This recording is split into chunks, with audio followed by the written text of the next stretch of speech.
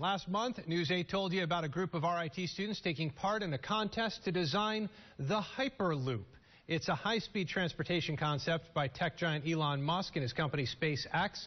Hyperloop plans to carry people and cargo between Los Angeles and San Francisco in just 35 minutes. Well, Jordan Guerin spoke with those students this afternoon upon their return from the international competition. Jordan? Adam, Elon Musk asked engineering teams and universities from all over the world to compete this weekend at Texas A&M for the competition. The RIT group, they developed 2 innovations and are now one step closer in helping to make the Hyperloop a reality.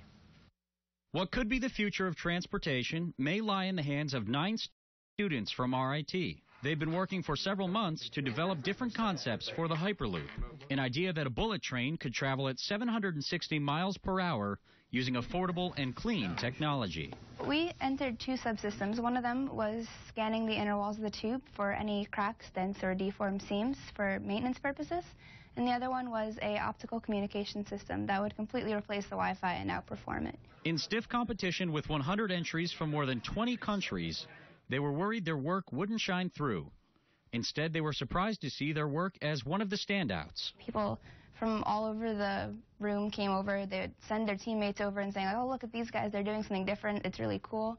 A lot of people were really interested in it. It was really impressive and exciting. The group won the Innovation Award for their optical communications design.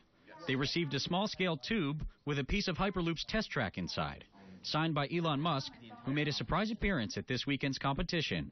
I think we were all very surprised. It was also the first award called, so we were completely caught off guard, I think. Although they weren't finalists this time around, they're still not out of the running.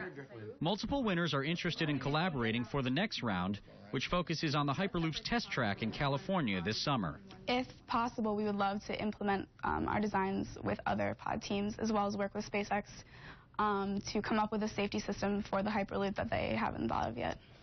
So, Adam, hard work definitely paid off in this very unique project here. Many long nights in the lab for these students. They've been working since the beginning of last fall semester. And they were saying they're hoping to work with other folks down the road, so you got to imagine there are going to be more long nights for them. Right, there's going to be. They actually wanted to get back to work today, but they were very tired from their trip this weekend. SpaceX itself actually reached out to them. They want to use some of their concepts in the design, so sky's the limit for these kids here. They're going to keep working on this. Yeah, there we go. MIT meet RIT. I love it. Thank you, Jordan.